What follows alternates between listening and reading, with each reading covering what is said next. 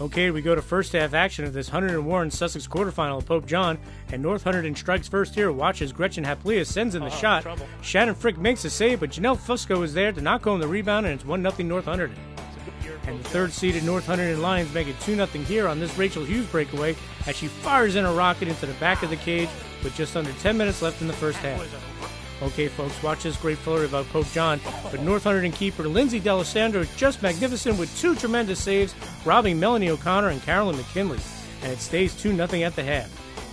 All right, time is ticking away on the second-seeded Pope John Lions in regulation, but watch Felicia Wetzel convert this feed from Caroline McKinley, and it's a 2-1 game with just over 4 minutes left in regulation. And less than 2 minutes later, watch Melanie O'Connor of Pope John make a couple of great moves after the corner before Felicia Wetzel taps in her second goal of the game, and we head into overtime tied at 2. And after two 10-minute overtimes and a suspension due to darkness, we come back to Pope John the next day. We head to penalty strokes, and Melanie O'Connor gets Pope John the board with this stroke here. Now watch Pope John keeper Eliza Hinks make a kick save here to stop Christina Series of North Hunterdon. And now watch Marissa Ranth of Pope John come through as she goes to the far post, and the Lions take a 2-0 lead in strokes. Now Alicia Coert gets ready to fire, and she does as she mixes it up and goes high for the Pope John Lions' third successful penalty stroke. And Eliza Hinks seals the deal here for Pope John with this great save as the Lions post a 3-2 comeback overtime win to advance to the Hunterdon Warren Sussex semifinals.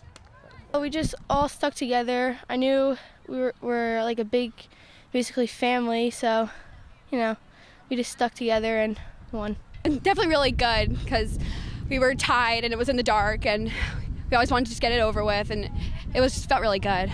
Pope John needed goalie Eliza Hinks to come through in penalty strokes, and she certainly did. I just dove, I guess, because Coach Heather told me always to just dive out and not just stand there. So everyone I tried to dive. She's absolutely phenomenal. She's only a junior, so I'm really happy to get her back next year. You know, inexperienced first-year varsity. I don't think she's ever done a shootout before, so she's definitely nervous. But we just kind of told her, you know, just go for it. Don't hesitate. It doesn't matter if it goes in. We got our strokers too, and then we can do the sudden victory one. Pope John was trailing most of the game, but Felicia Wetzel came up with two huge goals for Pope John. I knew Melanie was going to get a ball in either one of the posts, so I just kept my stick down and I knew it was going to go in. Fantastic job, because we knew we had the opportunity. We had like 16 corners. We outshot them, double the shots, and just wasn't making it. We're like, get on that post, and she finally it clicked and she nailed it in every time, so it was great. This is Sue Blanchard's first year with the Lions, and it couldn't have been a better one. I think going into it, we had no expectations of where we were going to be. You know, knowing that they had a 500 season last year, I think these girls were hungry to make, you know, states and, you know, really show their talent, and they work great together. And I think they were very open to us as coaches coming in. And right now we're just clicking. We're good.